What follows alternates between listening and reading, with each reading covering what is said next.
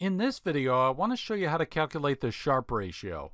So the Sharpe ratio measures the risk to reward of a portfolio. So here's the formula. We take the excess return of the portfolio, which is the expected return of the portfolio P minus the risk-free rate of return. And we take that excess return and we divide it by the volatility of the portfolio. Remember, volatility is a measure of total risk, and we calculate it with the standard deviation of the expected returns of the portfolio. So the standard deviation of the returns, that's the volatility. So excess return of the portfolio divided by volatility of the portfolio, that gives us our Sharpe ratio. Okay, so let's do a quick example. So if we have an expected return for the portfolio of 14%, and then we see that the risk-free rate of return is 4%, and we have volatility of 20% for the portfolio, we just go and we just plug in our formula here, and we can very easily calculate the Sharpe ratio. So expected return of the portfolio, 14%, minus a risk-free rate of 4%, that's 10%, divided by 20% volatility. So 10% divided by 20% is 0.5. Okay, so we have a Sharpe ratio of 0.5. Now, what do we do with this? We can use the Sharpe ratio to rank different portfolios. So if you have two portfolios and one of them has a Sharpe ratio that's higher than the other, you say, oh, I'm getting more reward per unit of volatility from the portfolio with the higher Sharpe ratio. So if we had another, so you got this portfolio, let's say it's 0.5, and then we've got another one that's 0.3, you're getting more reward per unit of risk from this portfolio than you are from this portfolio. So think of it as more bang for your buck in terms of reward or payoff for the risk that you're bearing.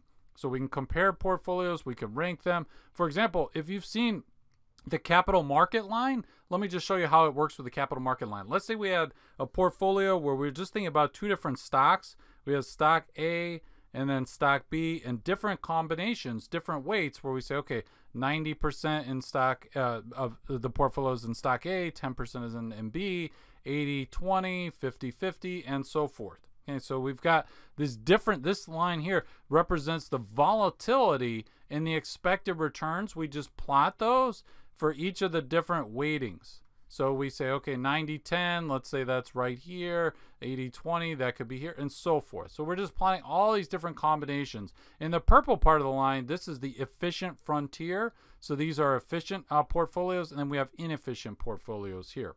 Now, that's not, check out my other video on that if you don't quite understand what an efficient portfolio is. I made a video on that. But I want to show you, so when we take the risk-free rate of return, so let's say we've got a risk-free rate of return, let's say it's like 3% or something like that right there. And then we draw a line, let me change colors. So we draw a line here that is just tangent like this. And now this line, so this is called this is the capital market line, the CML. So this line is a combination where we say, okay, we're not just going to allow in the portfolio to have stock A and stock B. We'll also have some of the risk-free investment.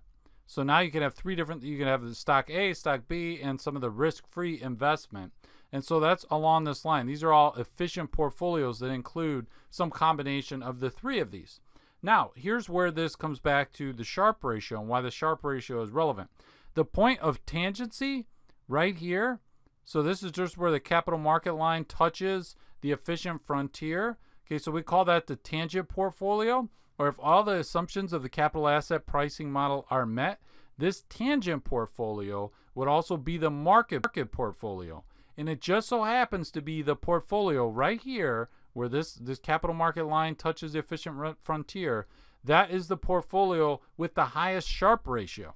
Okay, so this market portfolio has the highest Sharpe ratio. So that is the one that investors would choose. If they're rational, they say, hey, I'm getting the most reward per unit of risk if I choose this portfolio right here. So another thing, you could also think about the Sharpe ratio. You could see it in a number of different ways, and you could see it as the number of standard deviations by which the portfolio's return would need to fall in order for the portfolio to actually underperform the risk-free investment. And so when we had before I calculated the Sharpe ratio of 0.5, so that would say, okay, for the portfolio that had a Sharpe ratio of 0.5, then it would have to fall, the portfolio return would have to go down by half of a standard deviation, 0.5 standard deviations, in order for that portfolio to underperform the risk-free investment. So there are a lot of different uses of Sharpe ratio, but if you're just going to remember one thing, just remember that it's a risk-adjusted measure.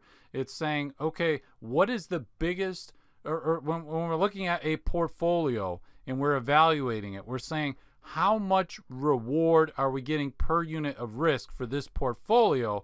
And then if we've got portfolio A, portfolio B, portfolio C, we can actually go and rank these portfolios based on their Sharpe ratio. And the one with the highest Sharpe ratio is going to be the one that's giving you the biggest expected reward per unit of risk or volatility.